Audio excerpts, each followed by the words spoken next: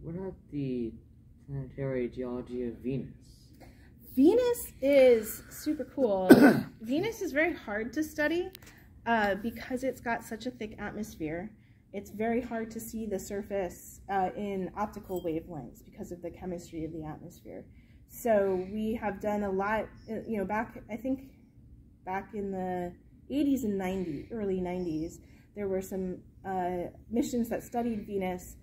We think that, so Venus is about the same size as the Earth, and it's got a lot of, looking at basically the shapes of the surface, we know that there's been a lot of volcanic activity. Basically, the whole surface of Venus is very young. We're seeing a very young surface. There's not a lot of impact craters.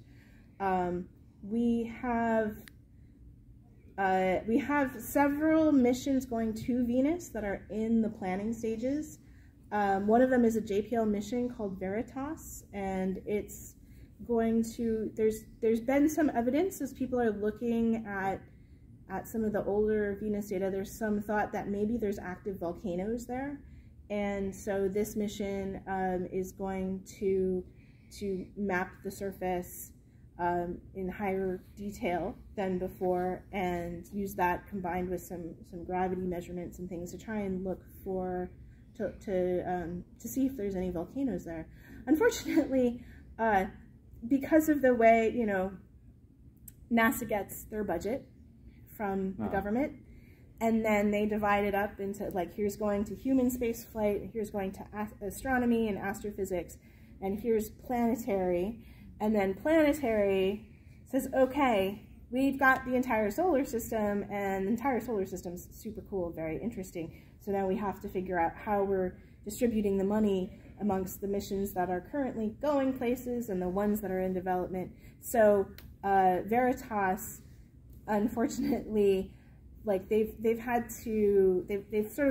being pushed back a bit. They were going to launch. I don't remember what date they were going to launch, but now they're kind of like, okay, we got to put you on hold for a little while we spend money on these other missions, including one of the big things with Perseverance is collecting these samples to bring back to the Earth, and so we need to fund all the missions to go get the rocks and bring them back to Earth, and that's a huge undertaking.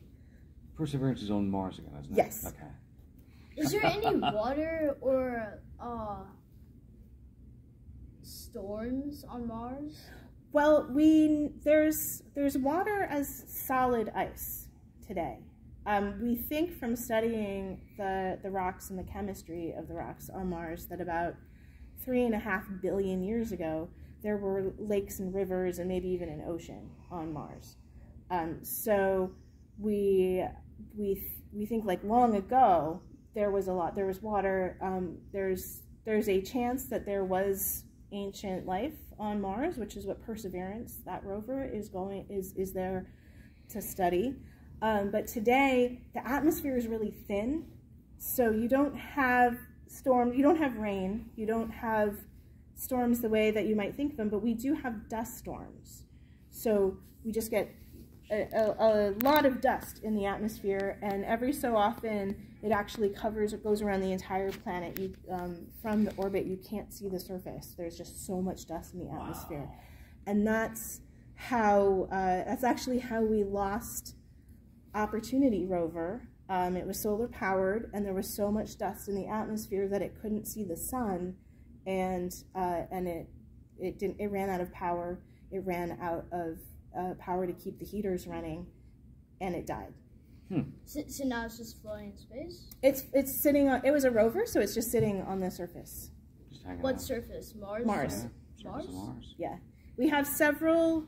There's several rovers and landers that don't work anymore that are sitting on Mars. How many rovers did he send to Mars? We sent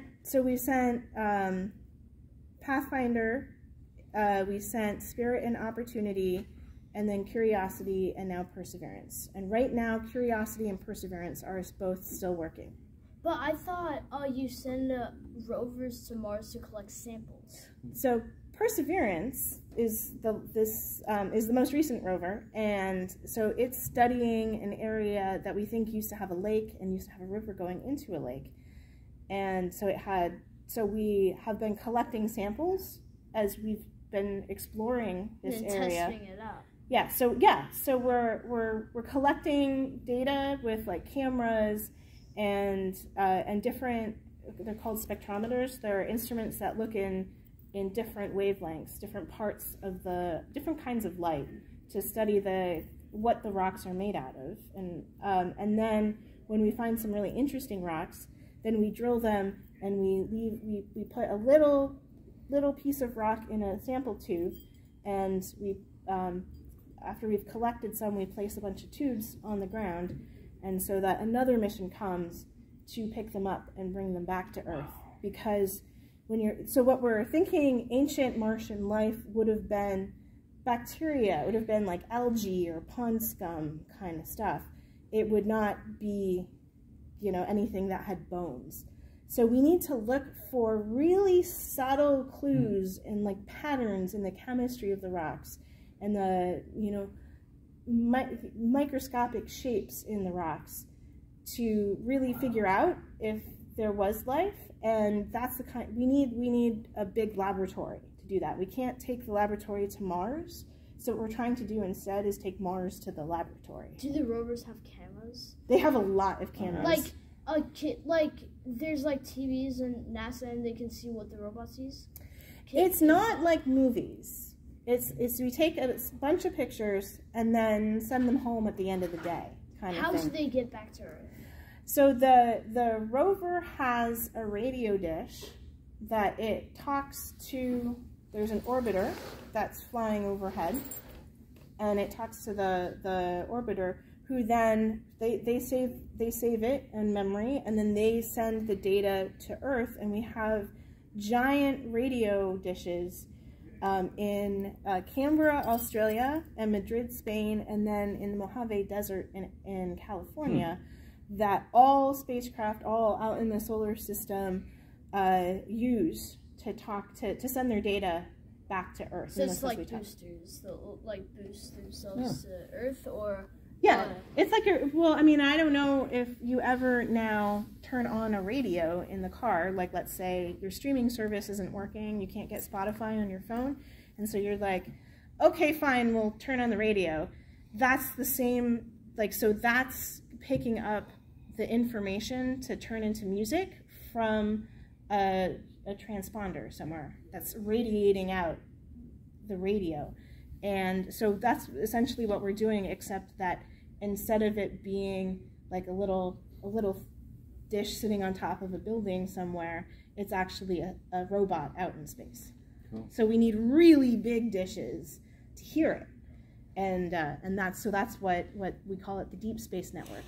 For a final question, what would you say to the younger generation that wants to get into the science fact field? It's really fun. I think a lot of times culturally we think that things like art and literature is just fundamentally different from science and math and engineering. And the thing is that they both require creativity. And so there's actually a lot of back and forth between them. Because it doesn't matter how good your idea is or how good your problem solving skills are if you can't explain your answer to others. And so I think that knowing that it is this creative undertaking, and that sometimes the best thing to do if an opportunity comes your way to do something, to learn something, and you think, oh, that seems really hard, like it sounds cool but it seems really hard, to just try it. We all make mistakes. Sometimes making mistakes is your best way to learn something new. Yeah. Beautiful. That was